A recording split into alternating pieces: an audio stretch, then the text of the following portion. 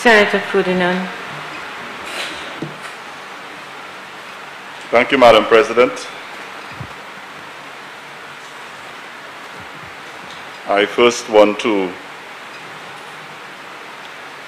thank all of the frontline workers, our police, and other strong and diligent St. Lucians who have put themselves out there to help us combat this dreaded COVID-19 pandemic.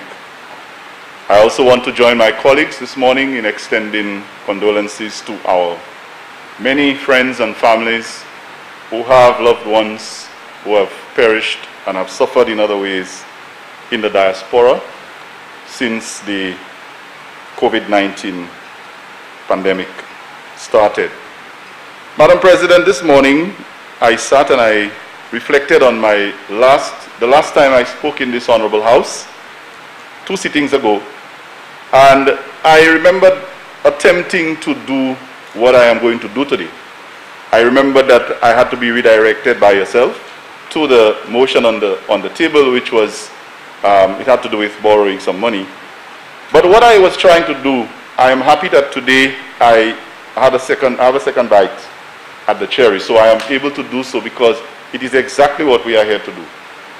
And I was trying to signal to us that although we were discussing a different bill, it was a health-related bill, but we should have been preparing ourselves for what we are confronted with today.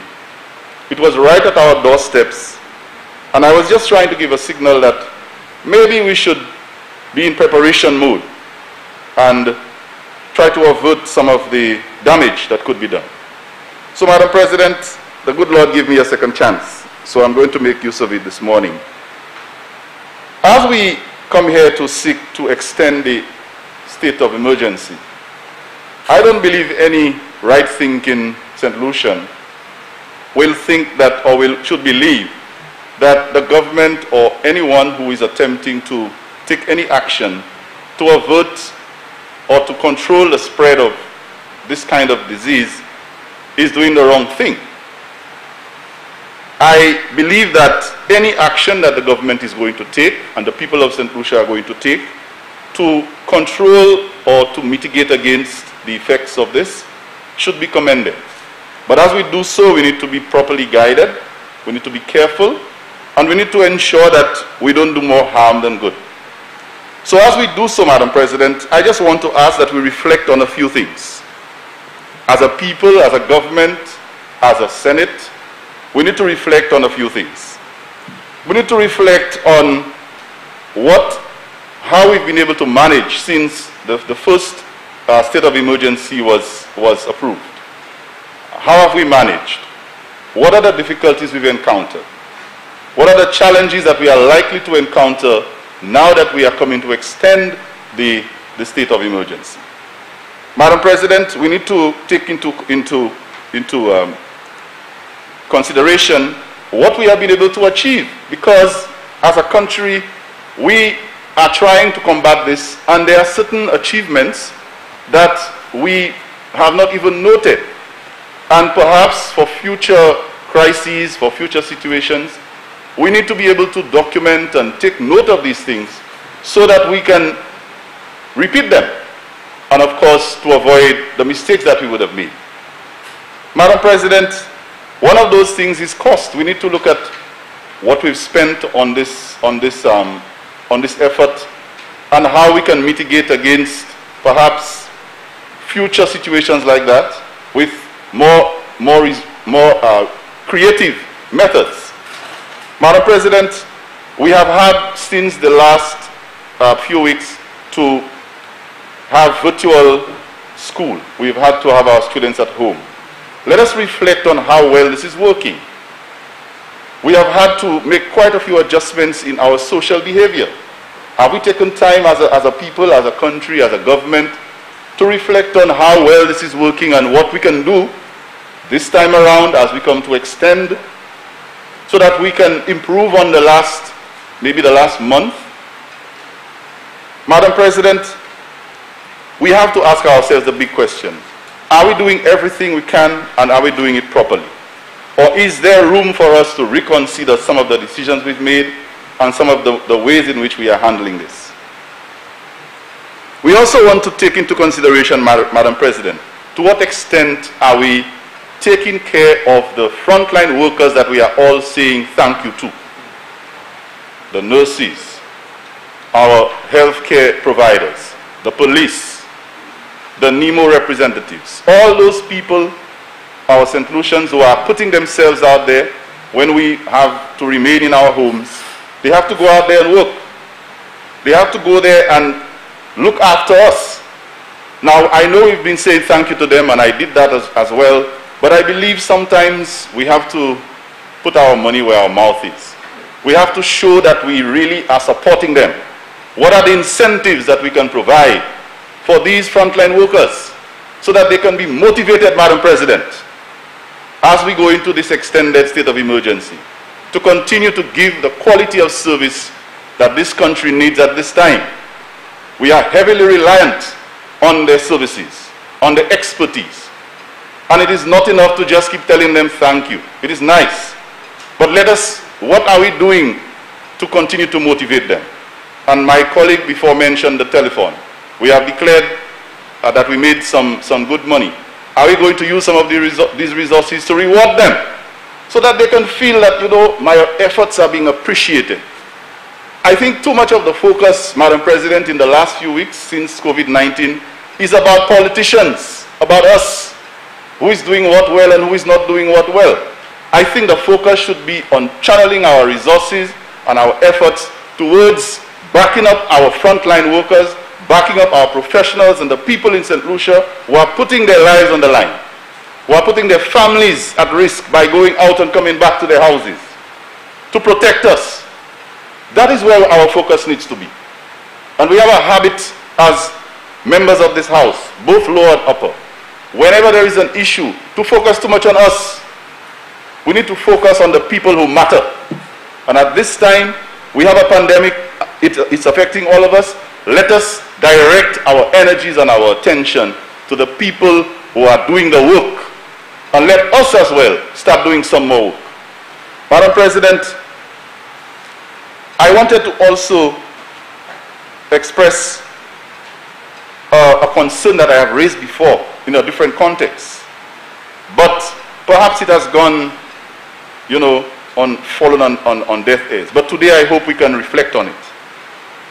I remembered some time ago, we welcomed about 100 plus medical healthcare professionals from Cuba.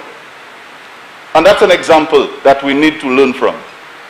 As we try to deal with this pandemic, as a country, we need to reflect on our human resource capacity.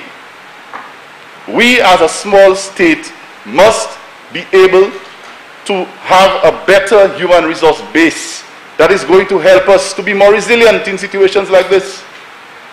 And it's not only for COVID-19. Anytime we're going to have a crisis, if our human resource capacity is good, we have a better chance of surviving. So we need to invest in that. We have to start from the schools up, but we have to do a little more, Madam President. Because while Cuba couldn't give us money, they could have given us human beings, real people who feel, who understand, who can smile and take care of our people.